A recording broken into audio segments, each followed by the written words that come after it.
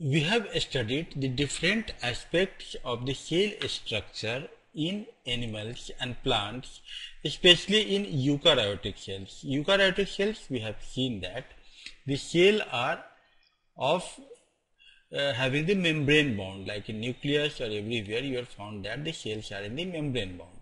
Now we will study diversity in cells. It is important to note that all cells are not identical.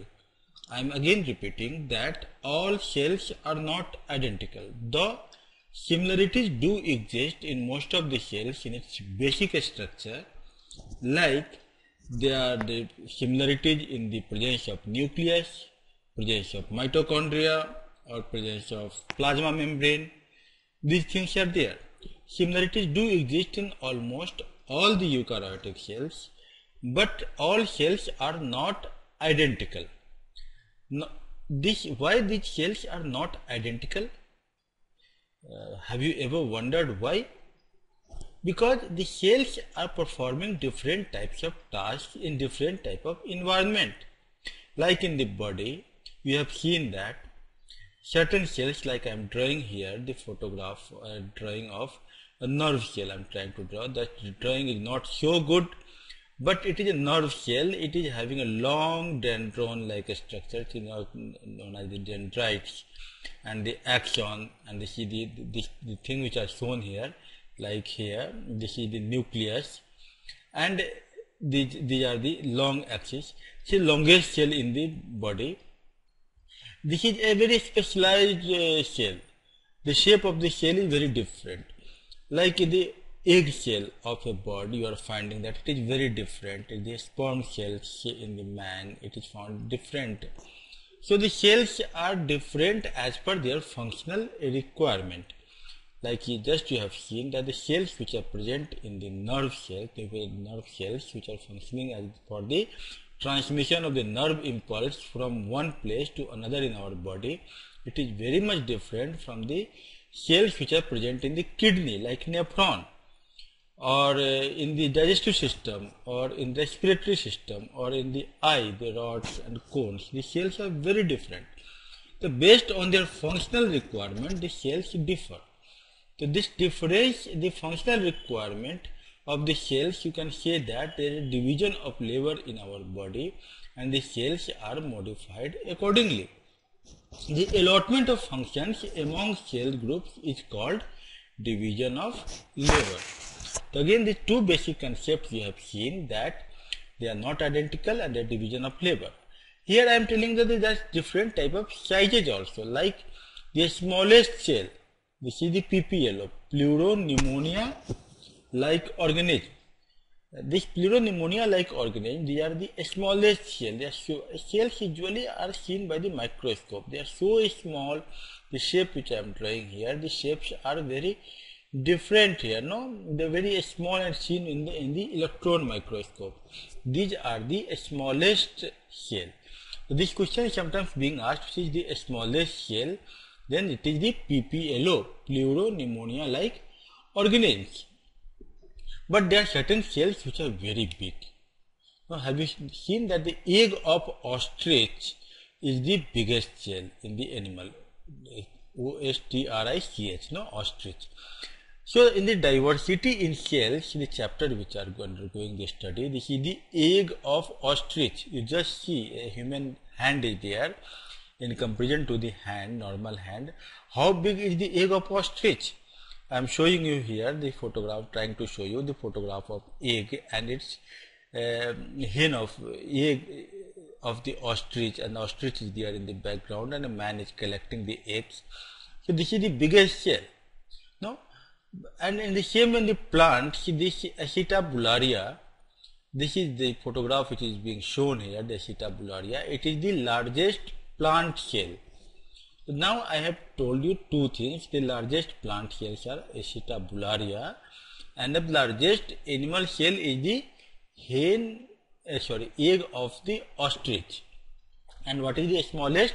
It was the PPLO, Pleuropneumonia like organism. So these two things you have just read.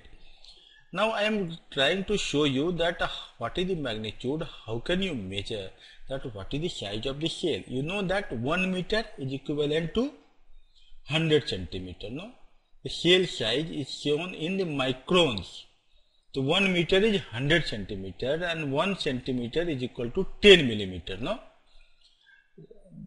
so in fact, but these shells can be seen in a microscope. No, the Robert Hooke was the first who has seen the shell, who has named the word shell first time. No, that he saw the shell in the simple microscope. This was the simple microscope on which he could see only the shell walls like a structure on a cork. No, but there are certain microscopes like compound microscope. They can see more detail of the shell.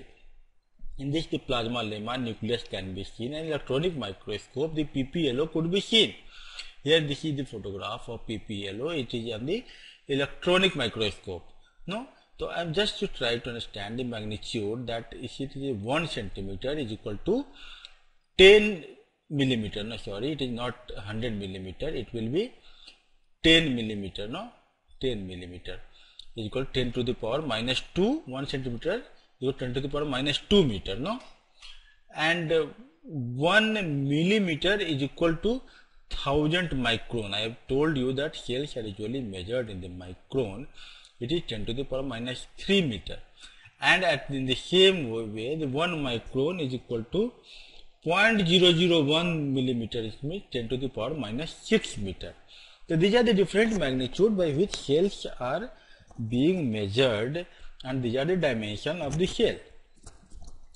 This you have understood. Now I am telling you the shape of the shell. Shape of the shell.